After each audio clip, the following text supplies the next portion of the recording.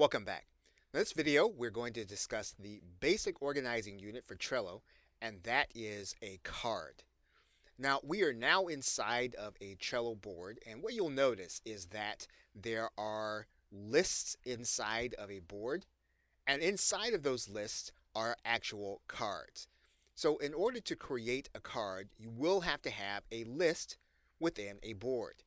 So one of the things we're going to do now is to create a list, and we're going to create an organizing principle for that list. Once you have your organizing principle for your list, you're then going to click Save. Now that's actually going to give you the opportunity then to create a card. Now you are then going to click the Add a Card button. Now inside of the card, you're actually going to place the content that you're looking to organize. So in this particular case, if you're looking to organize one tip at a time, you're going to write in the tip and any other reference information. And once you've written in the content that you want to organize, you're then going to click Add. What you'll see then is that Trello will then open up the next card for you to begin writing again. Now the other way to add a card within this list is to use this menu. And what we can do is we can click Add a Card. Now what we're going to do right now is we're going to X out of the second card, and now we have our first card that we're going to begin to work with. Now one of the things we want to do is to look on the inside of the card so that we can begin organizing. And what you'll notice is that we can create a lot more detail for this particular card.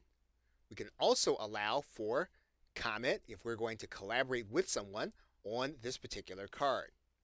So in this case, what we're going to do is we're going to add in some content here. Now it's quite possible you may want to give the text some special emphasis. And there is formatting specific to Trello that you can find where this link says Formatting Help. And Trello has specific formatting that you can use in order to make some of your text stand out and other text normal for the sake of emphasis. What we're going to do now is we're going to save this activity.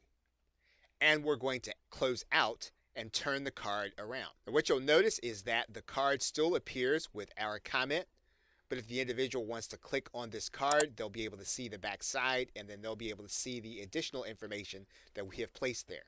Now one important aspect to card organization is actually to use the due date function.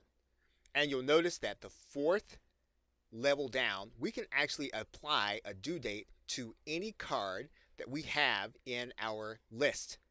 So in this particular case, if we were to outline a task, what we could do is we could actually place a due date or a date associated with this particular comment. And we can actually outline a date in the future, and then we can then click Save. And what will happen then is we'll then get a reminder in Trello that this particular note, there is some action due on it. Now obviously there's a considerable amount more that we can do with this basic organizing principle inside of Trello, and we will explore those in additional videos. Okay, so with that, thanks, and I will see you in another video.